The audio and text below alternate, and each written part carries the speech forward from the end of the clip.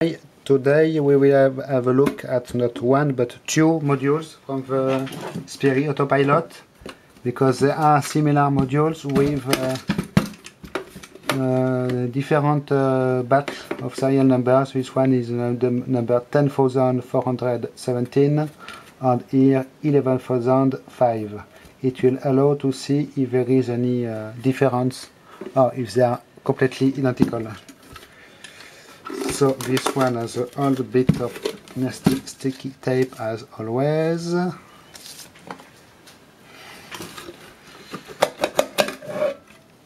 So it is mostly empty, this thing. So this one is the older one. We have an hidden screw here at the back. It is very, very convenient, of course. Thanks. Very easy to reach. And of course, the best thing to match with an hidden screw is a second hidden screw.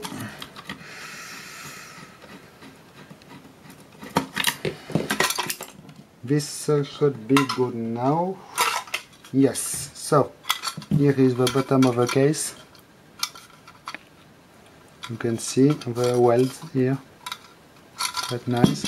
And here is what we have. So in fact not much. We have, well, not much. Only half of the volume is taken by things, but still it is still interesting. We have more potted modules. Power supply, here number serial number 007 here, and it does not tell what it is. We have quad reject in a bright orange module. We have DEM. We have sweep and compare.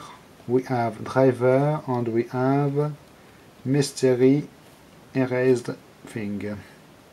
Okay, so here one trim pot, and I think the most interesting thing here, so at the back here we have radio noise filters also, two of them. So as they will probably be the same, I will not bother removing the back part of this one. And I think the most interesting thing here are these two packages which seem to be, yes, they are transistors in one of the most unusual package I have ever seen. Really, I don't think I did ever see it elsewhere. I do not know the name of this thing. The reference is KM7001. And the manufacturer logo is a K in a square with a thick bottom line. It is all what I can say.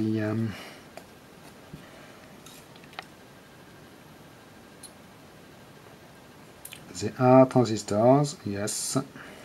So we will have a look at the newer version in order to see if there is any difference or not.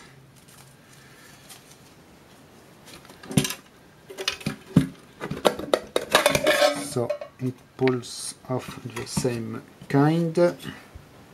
So first difference, you can see this power diodes. The glass is not the same, as they have the same number, 1N2995B. Yes, but they are not the same manufacturer, it seems. This must be a US made one, and this are maybe European made. So apart from that, well, it looks pretty similar. And on the other side, it is, yes, mostly the same. These diodes are not exactly identical. So the paths are a little bit different, in fact. The transistors here are not the same reference, but it is erased. These components here, resistor or whatever, are bigger on the newer one.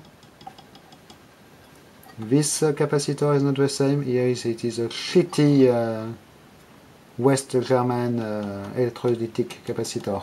This is really a piece of shit. If you have an item with such things, you want to replace them because they fail very, very well. This orange or yellow chemical capacitors are really bad. And the modules are exactly the same, so we know this one is a preamp now. Here we have a little bit of a difference in the package color. And this module here is not exactly the same finish. And the brand on it is not the same. It is written EMP with only one number, but here it is written something SBEA maybe, or something like this, with more information. So it is not completely identical. It is interesting. Okay, the wiring seems to be done almost the same way. Same wire, same color code you can see between the two. Same colors of wire, same place.